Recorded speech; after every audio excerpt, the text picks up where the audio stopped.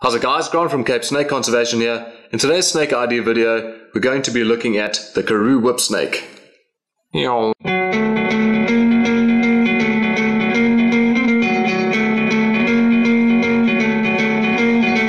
Whip snakes get their name from the behavior of whipping around when they try to get away from you. I don't recommend picking them up because they do possess a mild venom, although it is really of no consequence to man at all, but just to be safe, some people might have a more severe reaction, like with a bee sting.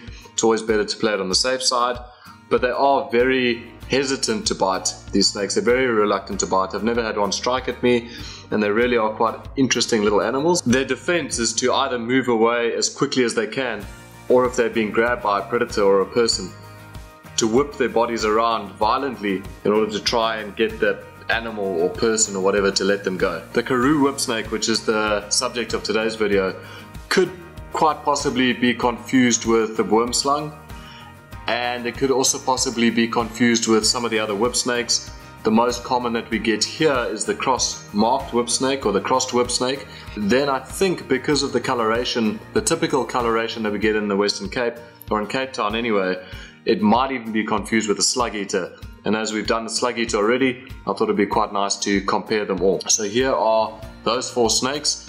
Once again, I'm not going to tell you which one of these snakes is the Karoo whip snake. At the end of this video, I'll show this picture again and you can tell me which one of these four snakes you think is the Karoo whip snake. Right, let's get into it. So here are four ways that will help you learn to ID a Karoo whip snake. Number one is the color. Color is never a surefire way to be able to ID any snake because they can show variation and they can be quite similar to other snakes. So it is always best to proceed with caution when it comes to color. The Karoo whip snake, typically in the Western Cape, seems, the ones that I've caught in the Western Cape anyway, all seem to be quite similar in that they have this striking yellow underbelly. Now, in a lot of them, it can also be a white color. If you remember, the slug eater also has a yellow or pale stripe that runs down the bottom of the body. The biggest difference with the Karoo whip snake and the slug eater is that the Karoo whip snake's underbelly, the color on the underbelly actually extends all the way around the flanks, all the way around to the side of the body. Whereas with the slug eater, it is strictly limited to the bottom center portion of the body. So from that perspective, if you do come across in Cape Town or in the Western Cape a snake that's got a very bright yellow underbelly that extends all the way around the body, then it could be the Karoo whip snake. But of course, sometimes this is white, so it could be a little bit confusing, and the worm slung can also have a very yellow underbelly. So that's just something to bear in mind when you're looking at color. Number two is the markings. Now the markings on some of the other snakes that could be confused with this one sometimes are very distinct. For example, the crossed whip snake generally and typically has a very strong band running down the spine, a strong dorsal band, and it's quite thick. So this snake, the Karoo whip snake, doesn't have that thick band running down the spine. In some cases it doesn't have any markings at all, so it could be confused with the Karoo whip snake if the markings on the snake aren't as distinct. But more often than not, on the body itself, running along the spine, it might have a very faint stripe that runs right down the spine, and then parallel to that, on the sides, just on the top of the flanks of the body, it'll have these two pale stripes that runs down the side of the body, and that's quite different to the worm slung, and it's quite different to the crossed whip snake, and it's very different to the slug eater as well. In individuals that do have these markings, and it's got this underbelly that's yellow or white that extends all the way around, then you could look at that and use those two things together to try and ID the snake. The head also sometimes has quite a distinct marking. Something that I've noticed in this animal is that on the side of the head, you sometimes get this loop of coloration which leaves a pale marking inside that loop. And that for me is quite distinctive of the snake, but it really isn't something that I think most people are going to see, especially because the snake is often moving quite quickly and it's very difficult to actually pick that up in photographs. But if you do get a good shot of the side of the head, then looking for that, that's quite a good feature to look out for. Another marking that I find quite distinctive on the Karoo whip snake is that is actually just below the eye. It almost has a little teardrop.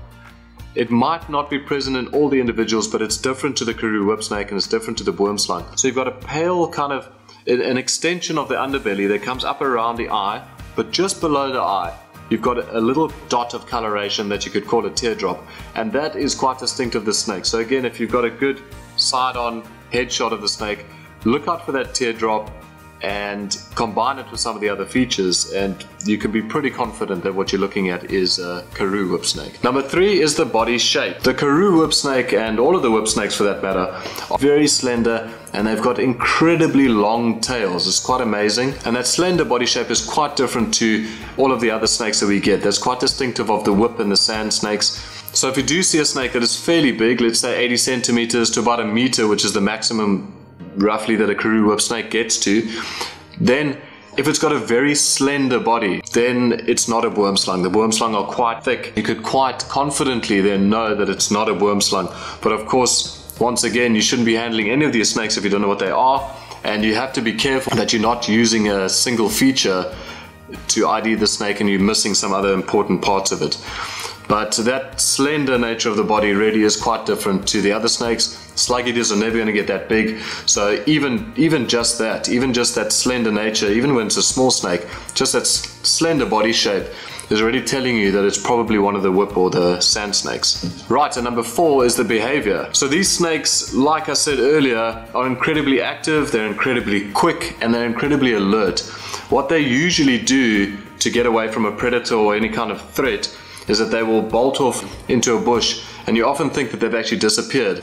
And then they'll freeze and camouflage themselves within the vegetation. It appears that they've got very good eyesight, because when I'm taking pictures of these animals, you can actually see the eyeball moving around and following me, seeing what I'm doing. That is actually one of their big defenses, is that they will stay completely motionless and they will just sit and they will just wait and they will just watch. So in terms of their behavior, they're incredibly quick, and you'll often see them bolting past a path or a road or something like that. And when they do bolt off, if you look very carefully, you might actually find that they are actually frozen motionless in the bush or vegetation nearby where they're trying to hide. If of course somebody has positively ID'd the snake, or they have picked it up, maybe not the best idea, but maybe it has been done, then if you see the snake whipping around frantically, that's typical behavior of the whip snakes, and that can help you to understand exactly what snake it is that you are dealing with. So just to recap, the 4 main things that you can look out for with the snake are color, typically in the Western Cape, that yellow underbelly that extends all the way around on the sides of the body, but of course it may also be white. In terms of the markings, you've got the parallel pale stripes that are running down the back of the body. You've also got the loop on the head, and also the teardrop, which I think is a really good one to look out for if you've got good pictures. They have a very slender body, an incredibly long tail, and they're incredibly quick, and you'll probably only get a fleeting glimpse of them crossing a road or a footpath. Right guys, that's a Karoo whip snake. I really hope that these 4 tips have helped you to understand the snake a little bit better. It really is an awesome snake. I actually got the snake on call out a few days ago, but the weather was really bad, so I chose to hold on to it until we got some good weather. So the weather's awesome at the moment. I'm going to go release it. Once again, we've got a challenge for you now. I'm going to put up those pictures that I put up at the beginning of this episode, and I want you to see if you can use these 4 tips to positively ID a Karoo whip snake. Good luck. I hope you get the right answer. Thanks again for tuning in. See you next time.